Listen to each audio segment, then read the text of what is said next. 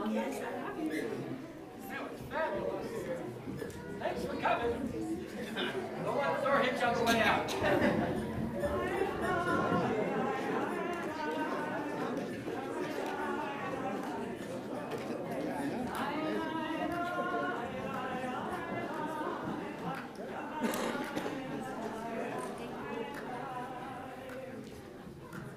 Hey, Shabbat Shalom, you may be seated. Oi, that, you could hear that? I'm tired. You know, we love to see those kids here in shul. It makes us feel alive and vibrant, even if we're not. It's wonderful to see them come. Wonderful to see them go. No, we love those little kids. Keep them far away from us. Remember that? That was a statement from Fiddler on the Roof. Yeah. It was the czar. Oh, it wasn't little kids. It was the czar. I don't know. I don't know how I confused them.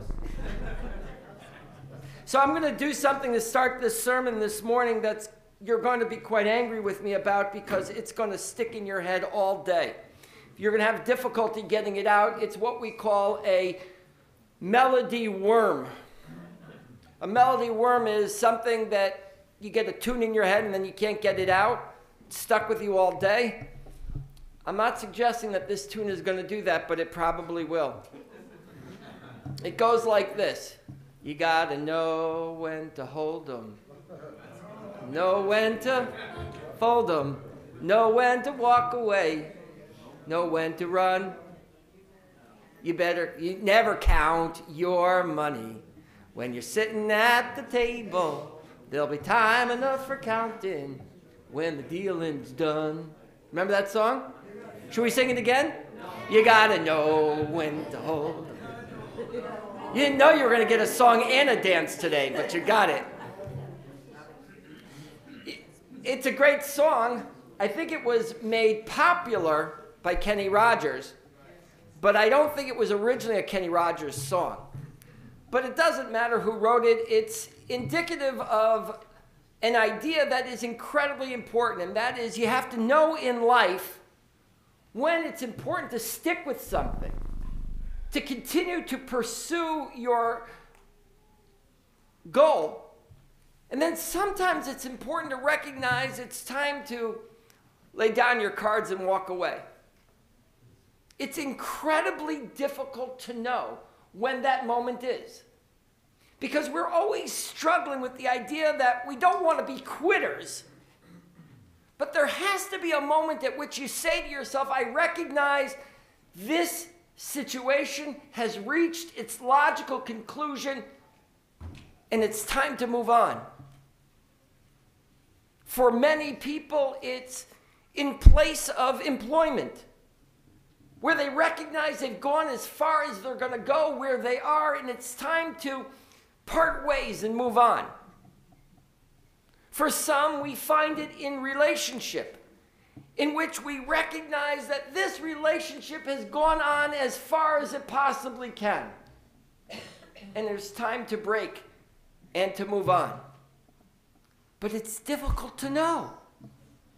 It's hard in day-to-day life to recognize that there is a singular moment in which things have radically changed and the circumstance in which we find ourselves is no longer healthy.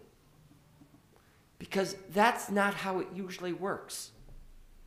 It usually works that it builds up to a moment, and then it's something small that causes us to crack.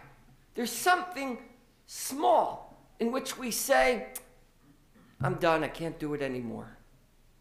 You know the phrase well, the straw that broke the camel's back. Means there's something small that happens. It would be easy if life were made up of extraordinary moments in which we had defining segments. And we could say to ourselves, we've reached our moment. We've gotten as far as we can go. But as you know, sometimes it takes flying too high before you reach the sun and you plummet to your demise. So I offer you this morning an incredibly difficult theological challenge. And to offer it, I want you to know, not lightly, because the potential for understanding of this sermon is one that will drive you from organized religion and common theology. And it's never the job of the rabbi to ask you to question your relationship with the Almighty.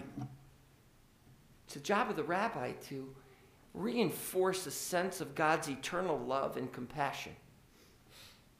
That God is forever a loving, giving, caring being.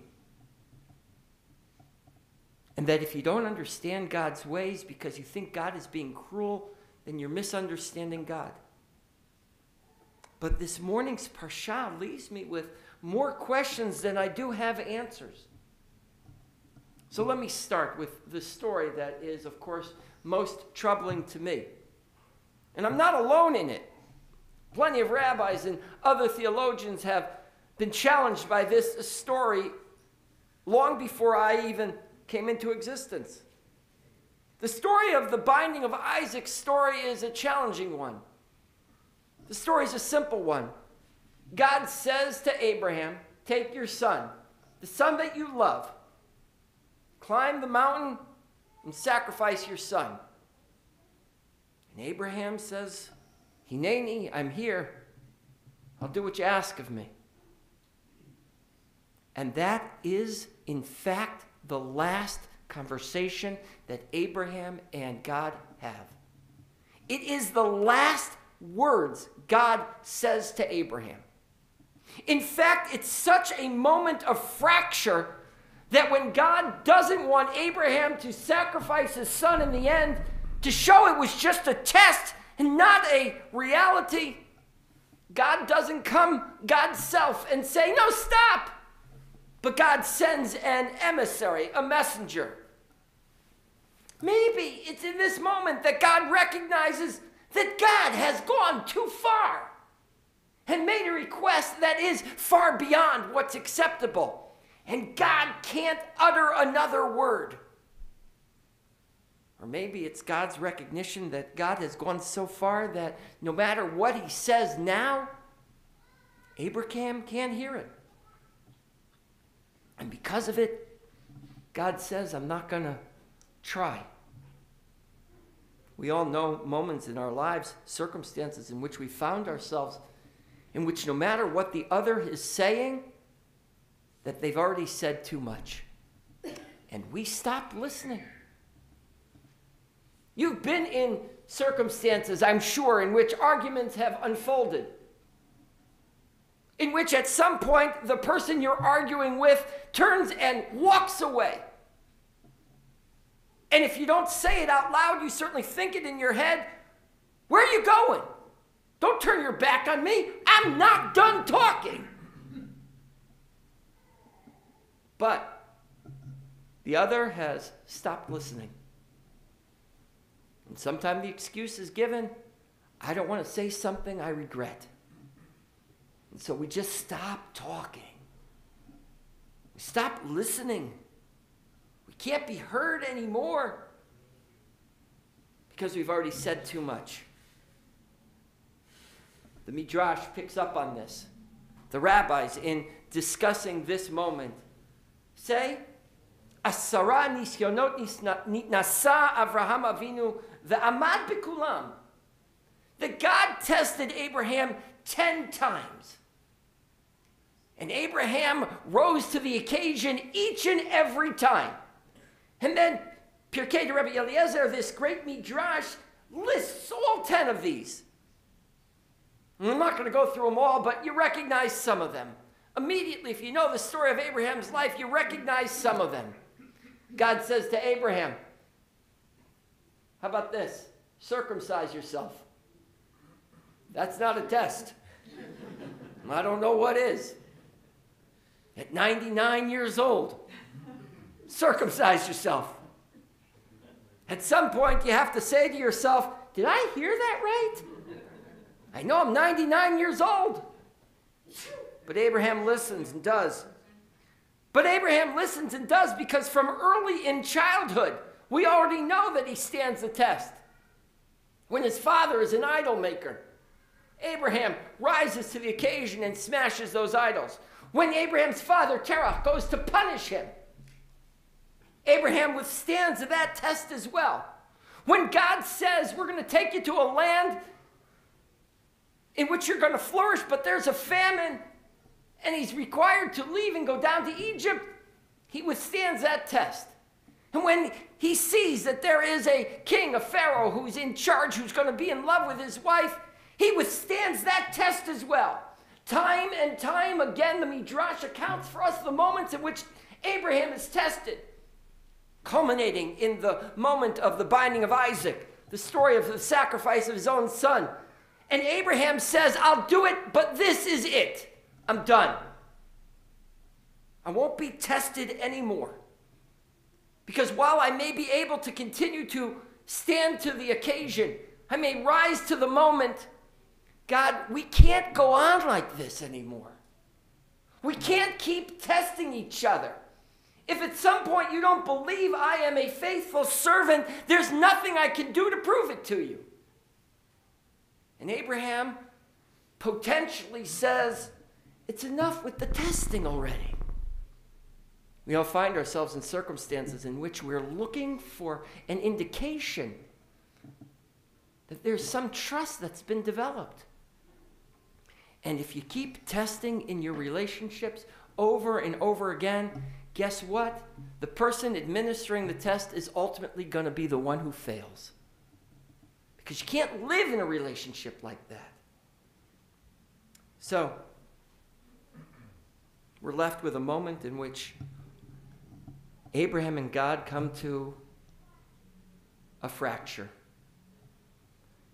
And Abraham says, I can't do it anymore. And not only have we destroyed our connection, Abraham and God, but I've destroyed the connection with Hagar and Ishmael. I've destroyed my connection now with my son Isaac. They too never speak again. In the beginning of next week's Parsha, Sarah dies. He destroys the relationship, says the rabbis, between Abraham and Sarah, because when she hears of this moment, she dies of a broken heart. The extraordinary destruction that's wrought by testing over and over again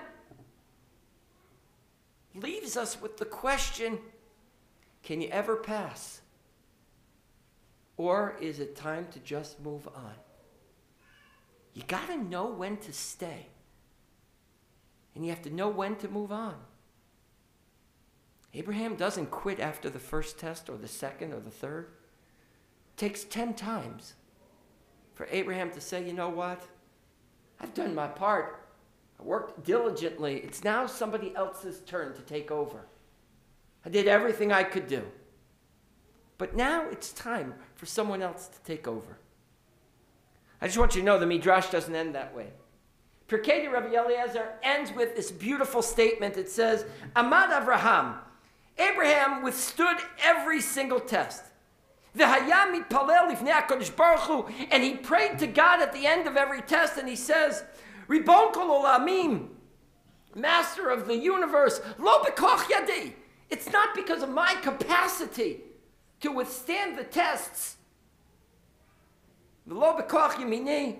It's not because of my own capacity, asiti et kol eila, that I was able to execute every one of those. Shata magen li. It's because you protected me. And you saved me. In this world, uve olam haba. And you will continue to be my protector in the world to come. Abraham doesn't leave this moment saying, God, you have broken everything. You have destroyed everything. I can't have a relationship with you. But he says, rather, at the conclusion of our time together, I want you to know I appreciate all the gifts you gave me. I appreciate all the protections and all the moments of growth that you have created for me. God, I believe with perfect faith that you're the Almighty, you have a plan. And that I thank God that I've been able to be a part of it. I've learned so much. I've grown so much. I have capacity that I never imagined I had before because of you. I'm sorry, it has to be over. When our relationships end in our lives, whether they're in the workplace environment or in our own personal lives, we need to take an accounting of all the gifts we received in those relationships. Not to say, I wish it never happened. Not to walk away bitter and angry and frustrated, holding on to that. But rather, we have to say to ourselves what a blessing it was to have had that in our life in that moment, and that it's okay for it to be over. But ultimately, we're left with the same question. You got to know when to stay or when to go. So I'll give you one last song. Hopefully it'll override the first one. You know the song?